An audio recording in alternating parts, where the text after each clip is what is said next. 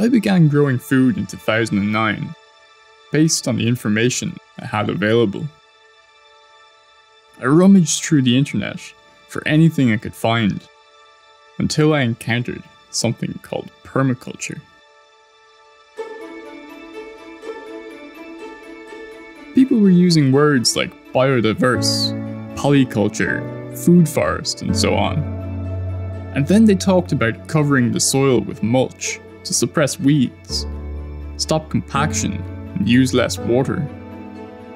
Which, though I had never seen before, made sense. That's what a forest does. But then they said it was feeding the soil, which I thought I understood to mean that it was adding nutrients back into the soil. It took me a few years before I began to realize that no, we feed the soil because it's alive.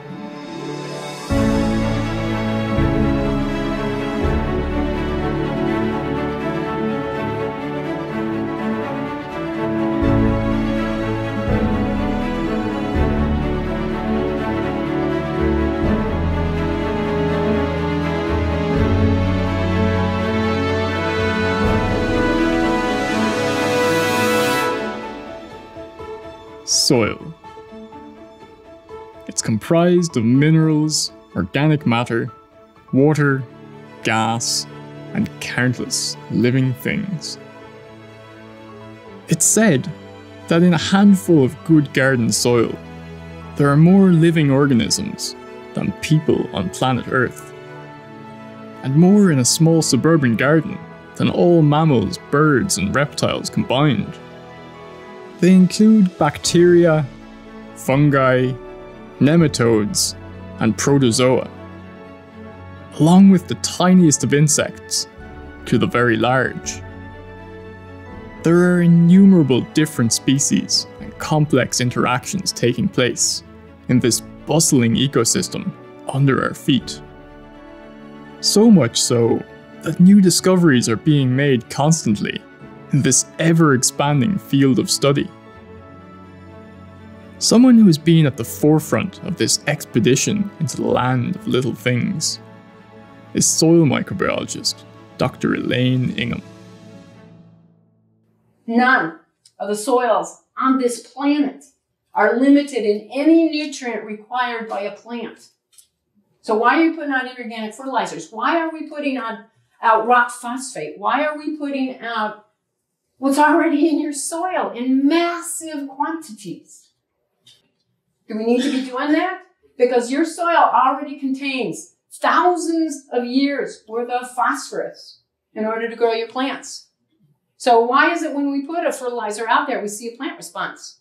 Because what you're missing in your soil are the organisms that do that job of making those nutrients available back to your plant. What you're missing is life. Anytime you see a lack of fertility in your plant, the message that should come back to you is, uh-oh, there's something wrong with the life in my soil. None of your soils lack the nutrients to grow plants. None of them. Why does sometimes compost do great things for plant production, and other times it doesn't do much at all, and then other times it actually kills the plant? When you're looking at different soils where plants just won't grow, they are just barely eking out an existence, or where the only thing growing here is weeds, just a field of, oh my gosh, weeds, or, cheatgrass or something like that, just really horrific. That soil had only bacteria, and it was extremely compacted, possibly even puddling at some time of the year.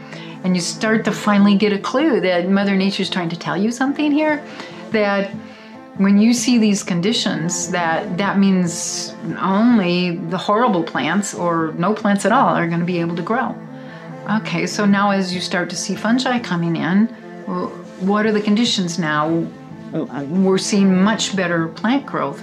Well, and then if we now get protozoa and nematodes and microarthropods, and you really have all this community of activity going on, then you're starting to grow some of the most productive ecosystems in the planet, some of the most diverse. Okay, so how do you add biology? Where do you get all of these organisms? Where do you grow them? Where do you grow the ones that exist in this habitat? So we made compost.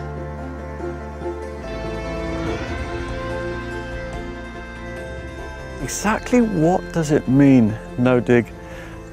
I came about it a long time ago, 35 years ago. It's worked for me ever since, and I've varied the methods a bit, but the essential thing is to disturb the soil as little as possible. In that way, you preserve all the soil life. The organisms which are in the soil are not knocked around, bruised, battered, killed even by cultivations.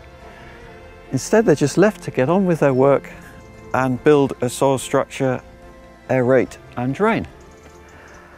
And then a very important thing you can do as well to help them is to feed them. So that's where mulches come in, putting organic matter on the surface. What kind of organic matter is depends a bit on your climate. Here in Britain it's pretty damp mostly. We have a lot of slugs. So I find that compost works the best as a mulch because it does not give habitat to slugs.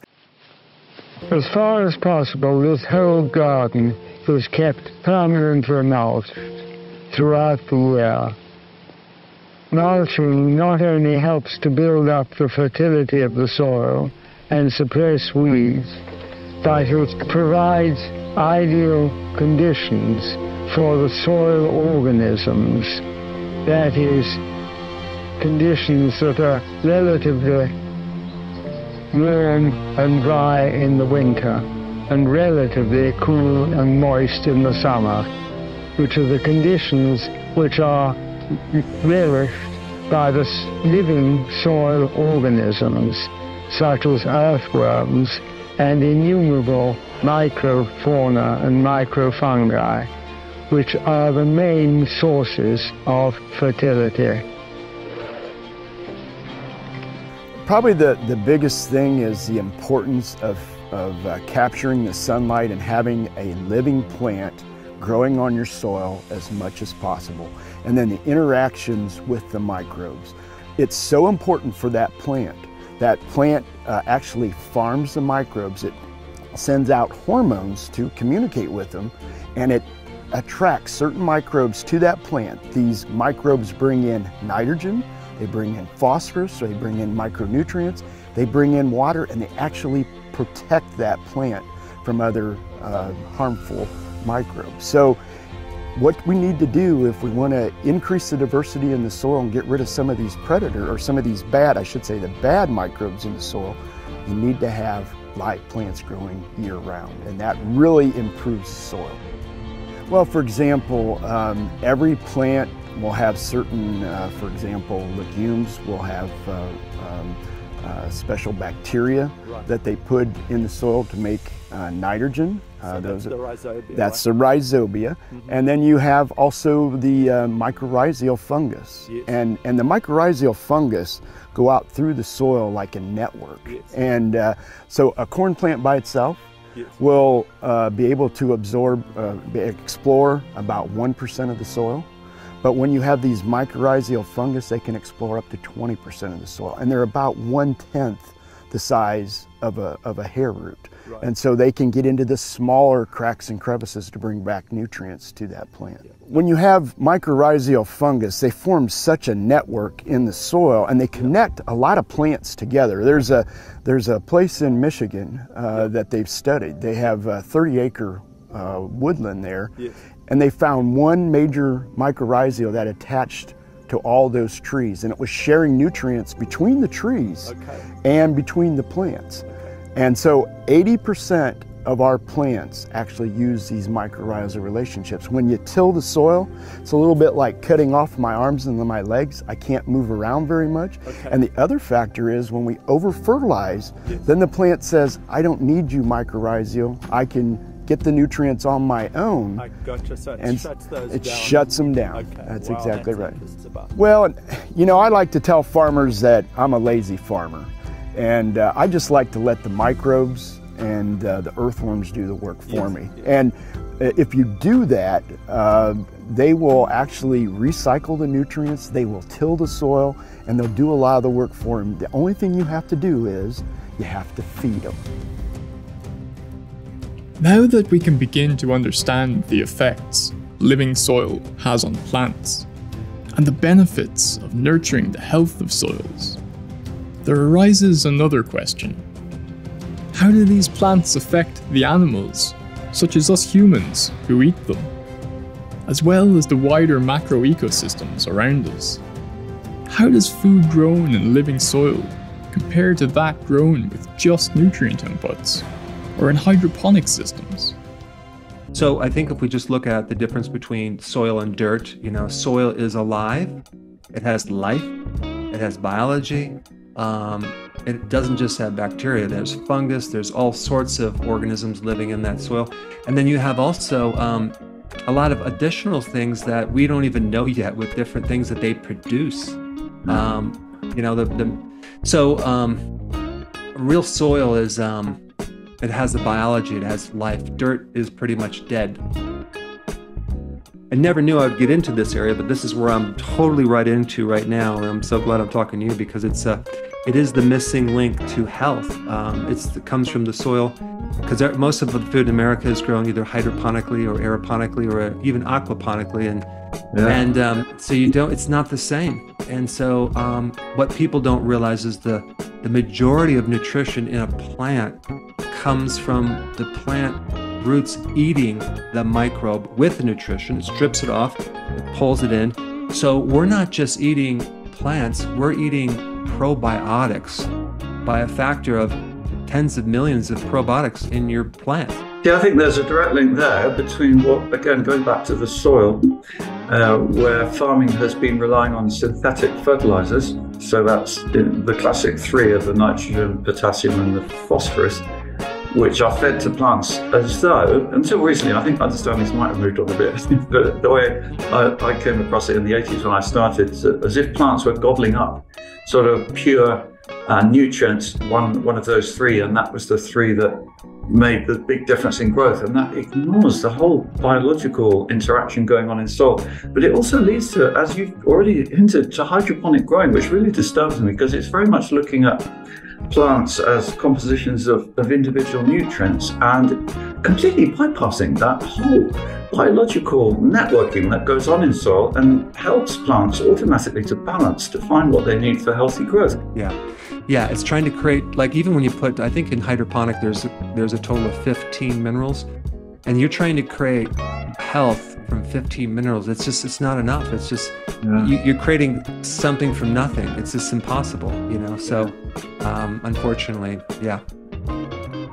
Oh, I tried to grow tomatoes hydroponically in my greenhouse during the winter, and I'll tell you, the taste is nothing compared to these out of the garden. It just completely, like, there's nothing there, just nothing. Grown.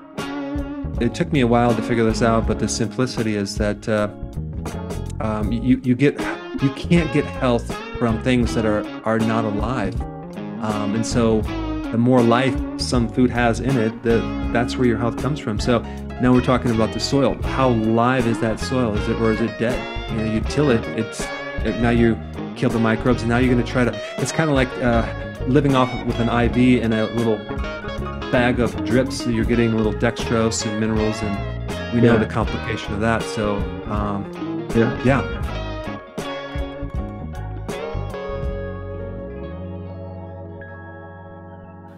All of these cherries are from the same stock, same kind of edible cherry. And what's really cool is when the cherries are in fruit, and I have a tour group, I take them through to eat from each of these 1, 2, 3, 4, 5, 6 different cherries. And I start them here, and it's really sweet, delicious cherry. And they eat that one. Then I get them to eat this one. And I get them to eat this one, and the next one, all the way to the last one that's up over there. And I say, I want you to taste the flavor of each of those cherries. And some people will say, oh yeah, that's sweet. Oh, that's delicious, delicious, delicious. And I said, at the end, I say, can you taste the difference? And they're like, no. And I said, okay, take one of the cherries from that tree, and then come down and eat that one and taste the two.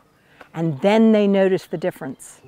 And I say that is the difference in the soil where the tree is growing. These cherries are all the same kind of cherry, the same breed, the same kind to eat. But the soil is different. So that's where you get the different flavor. And that's why hydroponic tomatoes taste so bland, whereas grown in soil, a tomato will have a much bigger, broader flavor of depth and sweetness or tartness or crispness. And it's the soil that makes the difference, and it's the soil that makes food healthy. Compost heaps are organic matter in different stages of decomposition. So here we have the current compost heap. That's taken 4 weeks to fill up at that stage. Everything from the garden. The thermometer there is reading 70 centigrade. That's as hot as you want to go, really. You can see it's got a foot-long probe on. And what's going on here is decomposing the organic matter so that the work of the decomposition has happened before putting on the garden. And then the final product is decomposed enough that it's not in soggy lumps, which, like slugs, can live underneath. And slugs in this climate is #1 pest. If you're in a dry climate where slugs are not a problem, then maybe you don't need to do this. You could put all this matter just straight on the garden as a sheet mulch rather than needing to make compost. So this is not a given, but I'm explaining that's what we do here, and it's a nice kind of way of dealing with waste and keeping it in a tidy area. And this one we filled in 6 weeks and finished a month ago. So this is waste mostly from August, and already this one actually is quite decomposed. It's sort of half-finished compost, or quarter even, and the thermometer there is reading just over 50 centigrade, which is about 120 Fahrenheit.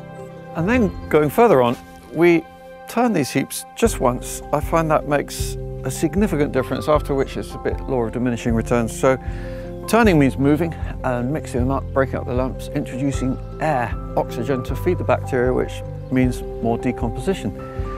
And this heap here was turned actually only 1 month ago, and at that stage it was 2 months old compost. So we're looking here at 3-month-old compost, and you can see it's 3/4 of the way to being usable. So here we have compost that is now 8 months old. It started life as garden waste early in the year, and I'm just pushing my hand in. It's beautifully soft and fluffy, and there it is. So you can see a lot of that is nicely decomposed, broken down, quite friable, quite lumpy. And actually 2 more things I'll just point out. One is sweet smelling, and that's partly helped by the roof. Now, if you haven't got a roof, and this is in a wet climate, you could have, you know, a sheet of polythene or anything to keep the rain off, because otherwise it goes a bit soggy. And the colour, it's not black, it's very dark brown. A small point maybe, but it's a good sign of healthy compost. And moisture levels, you can squeeze it and no water comes out. If you get more than 2 drops of water from compost, it's a bit too soggy and maybe needs a bit of turning and fluffing up. The fragrance of the soil somehow is more tenderness to me than the fancy fragrance of the flower. The strength and sensitivity of life held in the soil lets off waves of passion of a different sort. Passion not of a person, but of my species, that has gone insensitive to all that nurtures it, and absorbs it at its end. As I walk barefoot, I break down with passion so profound that it defies all descriptions. O soil, my life.